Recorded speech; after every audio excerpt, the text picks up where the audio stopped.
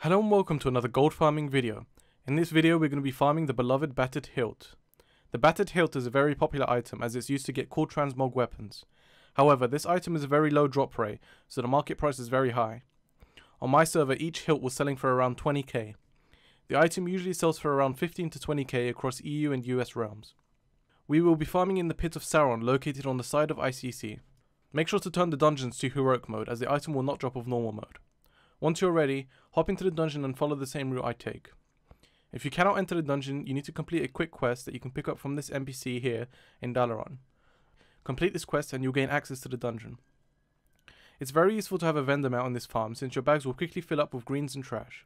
The aim of this route is to gather up as many elites as possible as they have a chance of dropping the hilt.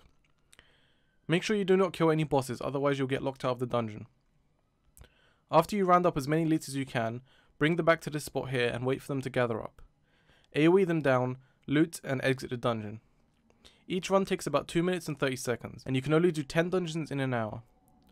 During that downtime, you can travel to Saron and sell the greens and trash you've accumulated. It took me 3 runs to get the Battered Hilt. I paused the stopwatch when I was locked out of the dungeon, so in total I have farmed the dungeon for about an hour. The drop rate is very low, so you need to have patience while doing this. I think the average drop rate is 1 per 3 dungeon runs, so around an hour of raw farming. If you had 2 characters, you could do this twice as fast, since while one of the characters is on lockout, the other one can be farming. Either way, this is an easy way of getting 15 to 20k gold in an hour of farming. Like and favorite if you enjoyed, and subscribe if you want to see more gold guides like this in the future. Until next time guys, bye!